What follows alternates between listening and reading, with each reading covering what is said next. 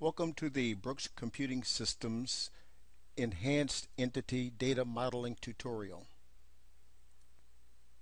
To begin our exercise, we will create a new Enhanced Entity Relationship Model.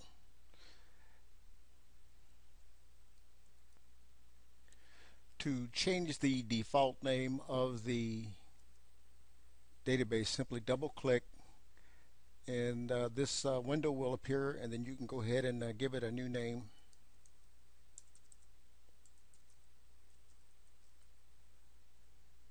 And then simply click on the X and it'll prompt you to rename all schema occurrences, and you can say yes. The reason why that this particular tool does this is it allows you to change that schema name at any time. And now we're ready to create our first table, so we'll just simply double click on the add table, and that brings up this particular dialog, and we'll give it a name of class_pro, and here it would be nice if you want to give it some type of comments.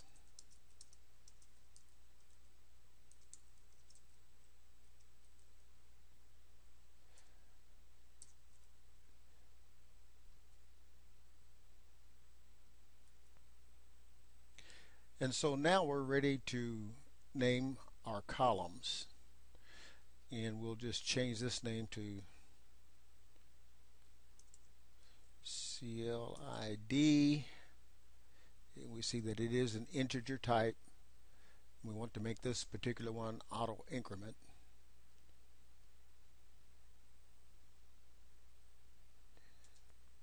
Now we want to continue to create the next data element, which is pro key, and it has a value of 75 characters, and it is non-numeric. And then also there is a line data element that is associated with this particular table, and its length is 125 characters.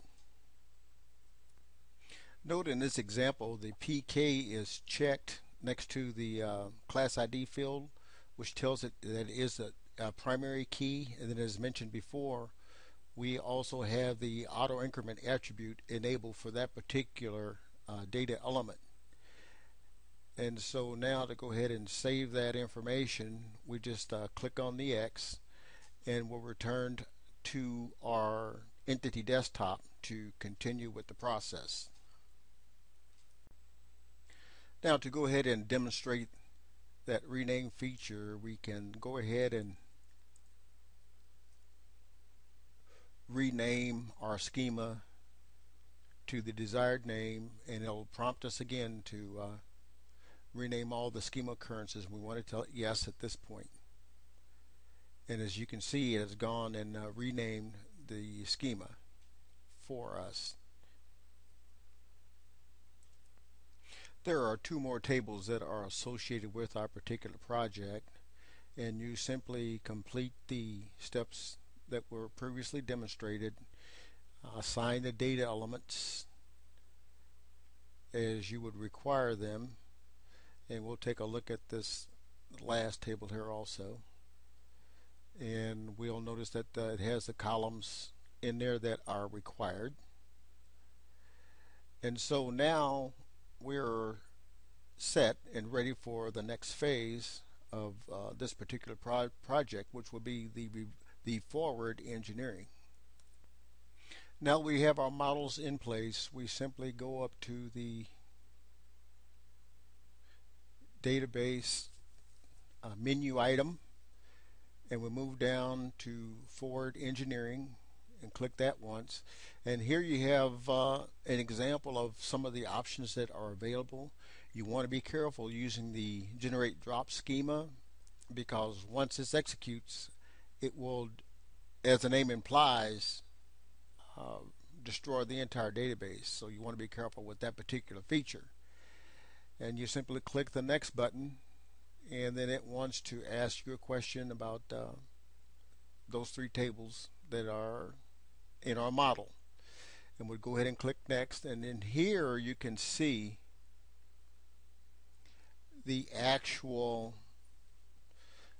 SQL code that is going to be used to accomplish this. You have the option at this point to save that information to a file or to copy it to a clipboard. And to complete the forward engineering process, simply click on the next button, and that places you at this particular dialog, and you select one of the valid connections that you have available for database management manipulations. And then to complete the process, you simply click the execute control, and as you can see, it says that it has connected to the DBMS and it has executed the forward engineering script.